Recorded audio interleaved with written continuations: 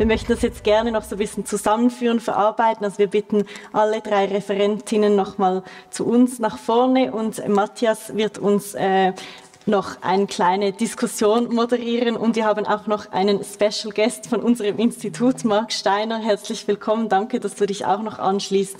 Ich übergebe jetzt an Matthias für eine kurze Diskussion, wo Sie auch alle gerne eingeladen sind, sich zu beteiligen, bevor es dann in die Kaffeepause geht. Ja, super. Merci vielmals, Paulina, für die Einleitung. Wie gesagt, jetzt haben wir sehr spannende Inputs gehört von spannenden Speakers. Wir würden jetzt nochmal zu Englisch switchen und von dem her, I will switch now to English. We'll reflect on the my AI, my human intelligence to switch to English, not like people. So we'll discuss a little bit the issues brought up. First of all, I'm very warm welcome to Marc Steiner. He is on the one side, senior practitioner at our institute, but also you're a professional judge, a real judge. So therefore, it's interesting to hear a little bit your thoughts about this topic and what do you think about DeepJudge and things which the federal administration is planning and what also are the actual implementations. What did you think about? Okay, we have an internal deal that I have no more than 2 minutes to react on the speeches, so it's impossible to deal with all of those questions. But what's really spot on is a reaction on Paulina's presentation because it's specifically targeting law, and that's where we are. Human lawyers are not machines, but sometimes they pretend to be because they give the impression of not having choices where they have choices. And the point is that where they have choices, they need to take responsibilities, and that's the important thing. One of my hobbies is I try to consult Central Asian governments to introduce administrative procedural law, because they were not used to challenge decisions of the government. I mean, in the Soviet era, it was obviously none of this in place. And the first reaction of those officials was, we would like to have a code of 1,000 articles dealing with each and every situation that the person applying the law doesn't need to take responsibility. And that would make out of them something like machines. But that's not the reality we live in. So the reality is not collecting argument, but giving weight to arguments based on set of values, dealing with biases, dealing with dissenting opinions, going for a vote, 3-2 judges in a public debate. That's the reality. And that's why it's so interesting to have this exchange on how language can be processed in a way that it comes as close as possible to those real life legal methods. And one thing is important to me also as a literature scientist, which I used to be in the past before having been a lawyer. Chess rules are clear. Language is a moving target. So this makes the whole game once again entirely different. And I mean, that could be a base for a discussion, isn't it? Absolutely. So thank you very much. Please keep it. So in other words, you're not afraid that your job is going to be substituted with an AI? No, because I'm not dealing with legal commodities. Great. So maybe, Paulina, would you like to reflect on or respond to Marc's statement? Yes, I think that's a very interesting perspective. Maybe the comment on what you said. I don't think we're going to replace judges or lawyers anytime soon. I think AI plus human really beats human alone or AI alone, and I think that's really the future. And if we can empower these judges or lawyers with a lot of knowledge that they can very easily find and then support their arguments with that, that can also lead to even more interesting discussions and challenging the status quo. Okay, great, thank you. So this brings us to the interesting discussion also with you. So as the audience, you have now the opportunity to ask questions or actually respond to certain issues. personally, I have a couple of things which I would like to discuss, but maybe we'll start with the audience first, because you have now the opportunity to speak, and I have it the rest of the day.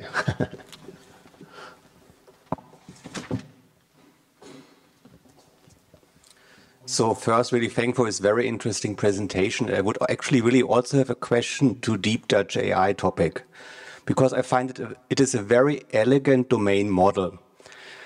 But what I don't get is why it must be private if it is public data. Because, as you mentioned, all the training stuff is public data. And if I search a context, the AI does not know why I'm looking for it. For example, if I'm a judge having a court case and I just search for the topic, the AI cannot recognize why I'm searching it. So the privacy context for this does not get into my understanding. Can you explain why you think it is important? Yes, that's an excellent question. And the privacy comes in two different aspects. The first one is the query, so what you're searching for. And the second one is the data. And so basically the documents that you're searching over. And depending on the particular use case, you may care or not care about the privacy.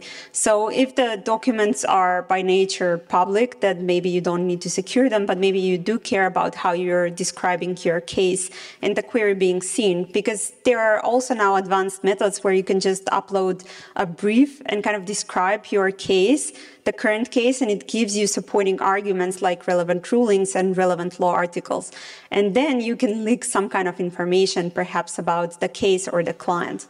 But for us, we are also dealing very heavily with sensitive documents. So, for example, all the documents within a law firm or a bank, and then by nature, they're very highly sensitive, and no one wants to send their data to OpenAI servers.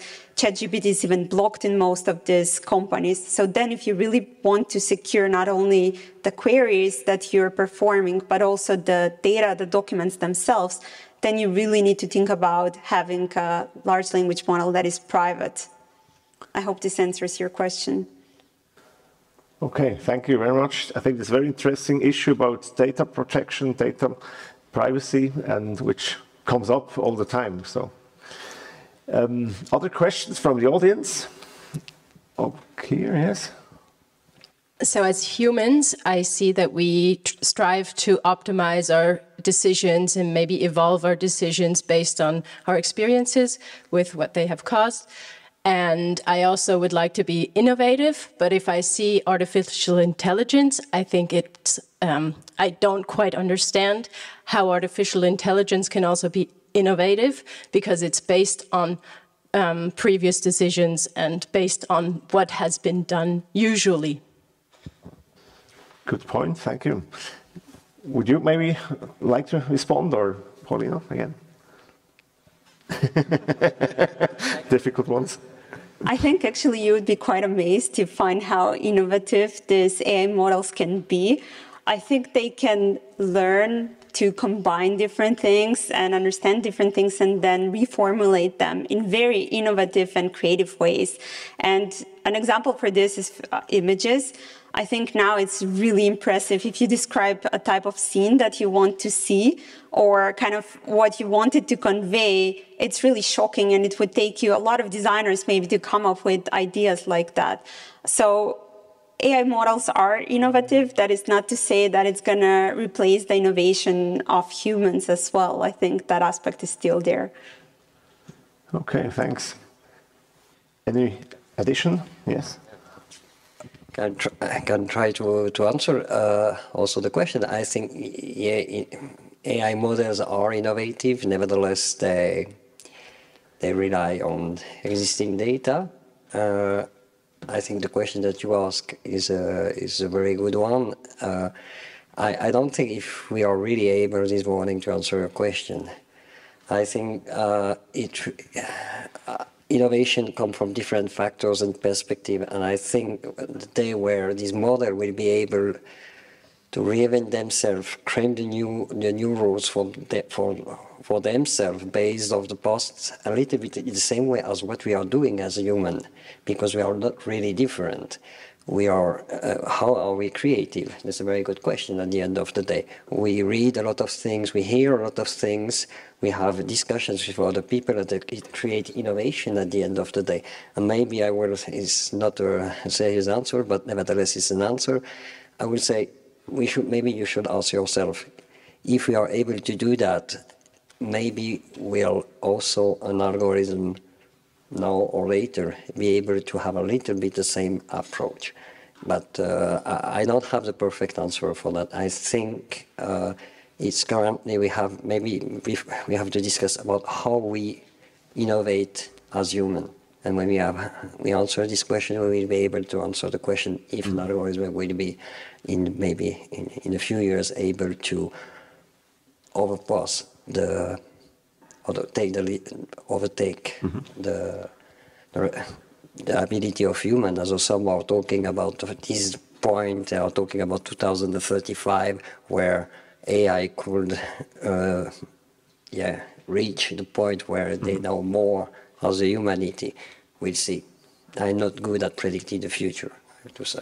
Some Terminator vision almost. Maybe one small mind experiment. If we feed AI all the music there is until 1900, would it develop jazz? And if it would develop jazz, would we recognize it as something good? Because I think the machine wouldn't recognize that it is really nice music. So this needs the feedback of humans. And the question is, if it would develop by accident jazz, would it just disappear in all the other things it would develop? And with the images as well, it needs the human to say, this is a good image, or I like this. And the machine for itself doesn't know, oh, this is really nice. Very good point. Thank you. We're almost in philosophy now. That's great. Any other comments, great comments or questions, please?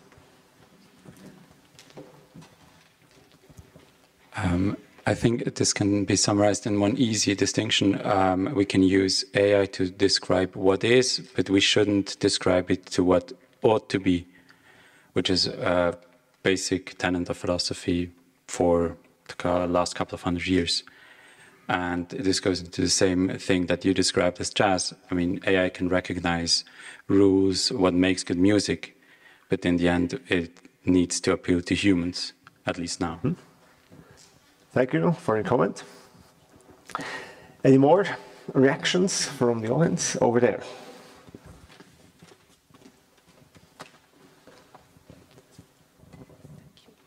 You said that AI will not replace judges or, I don't know, other very qualified people, but what about persons with less education and less qualifications?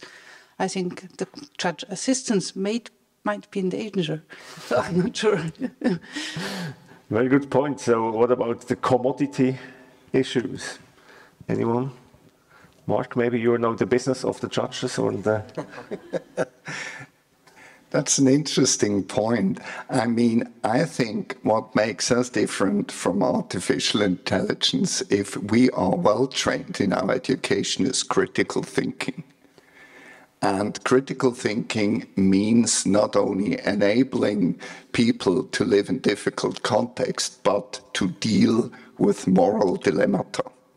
And that's, so I think we can differentiate ourselves by better training and education and make us therefore less replaceable in that context. So we can do something about it. It just doesn't happen. That's my view. Okay. But on the other hand, you want to replace certain traditional workers, or what is your plan? So our plan is really to replace a lot of the repetitive manual work that is there. And that type of work is present in a lot of different professions, including in the profession of judges and lawyers. And I really think that doesn't replace them. It just makes them better in the sense that they can really focus on what they want to do, what is fun to do, what is strategic to do, instead of spending hours and hours fighting the ruling that was on this topic, or hours and hours maybe redacting a document by hand. I think these things should be automated to some degree, or kind of they should support the user and help them in the first instance, provide them with something, and then the user defines how to act on top of that. There are certain things that humans have as skills, also the creativity, the ideas behind something, and those are not going to be replaced. Like even with ChatGPT, for example, if you take marketing, it can really write excellent marketing pieces, or like copyright, but you still need to tell it how to present the company, what is kind of the style that you want on your website. So there is still human thinking. I think that some of the professions are going to evolve a little bit in order to work and utilize AI. And we're going to learn to work with the AI, kind of similar to how we have all adopted to work with mobile phones. They don't replace us. They make a lot of things much more optimal and easy to do. So I think we're going to evolve together slowly. That sounds almost like Silicon Valley. Thank you very much. Maybe, but I would like to stick with this question because the point is that there are certain people who don't want or can't work in this way. So what do we do? What do these people do in the future? Yeah, I think that's what I tried to mention at the beginning of my presentation. Here we are talking about the impact of AI on society. Okay, and if you hear the CEO of IBM, I think yesterday he said that he's thinking during the next 5 years, if I'm not wrong with that, that he will rethink the way he will hire a super function because he's really convinced that tools like ChatGPT could really change the rules. And I think that's probably also something that we should discuss when we discuss about the AI. What could be the impact? If you look at it back in the history, the transition from the second industrial revolution to the third industrial revolution create new jobs. Quite a lot of people had to change what they were doing. It creates new jobs. And the question is a little bit of transition. But we will also have new jobs, but we also have to think a little bit about the society, that how we want to deal with these changes. And I think to fight against that, it will be quite difficult because you have to survive on the market in the private sector. And if you have a competitive advantage when you use AI for your company, I guess quite a lot of CEO will do the step. But our role as society is really also to think what could be the consequences, to anticipate these consequences in order to have maybe another type of education, new skills to improve the competency of the people. Thank you. Yeah, that's a very good point. So also about education in the end. One more question, one final question. One more? Yeah, I have a question with regard to the general setup that we're currently in. You know, ChatGPT's reach is limited in terms of time scale, so it doesn't use really actual data. And the content that is generated by ChatGPT and other tools is ever increasing, and this is an exponential growth. Meaning ChatGPT is learning from a data set until it's limited to a time frame until 2021, I guess. But guess what? When ChatGPT works then on own generated content, you know, you're entering a loop. It's a massive explosion of internet content that gets generated, but it's like circling around, you know, and it's getting more and more, and you get into those tunnels of information. And the question is, where does the real content, the new content then come from? How do you see that exponential growth that is just triggered by these algorithms, filling the internet and all our databases with content in an exponential way? So we need human content, not just machine content in the end. Anyone? Very difficult question, I think. Yes? Yes, I think one thing that is really good for the current providers of large language models like OpenAI and ChatGPT is that they further can train their models based on the data that they produce, and not so much necessarily of like the sentences themselves, but also on the human interaction, how people interact with these models, what they say, whether you put thumbs up or thumbs down. And I think that makes them even more and more powerful. So they're really in a position of strength to not only have exponential amount of data, as you're saying, but also to learn from the human interaction. Mm-hmm. That's where actually I like very much in your open assistant approach, where you open up the crowdsourced data. That's where I think is very promising. We're at the end of the time, so thank you very much for all the discussion and the questions. I hand over back to Florina, and applause for the participants, please. Thanks.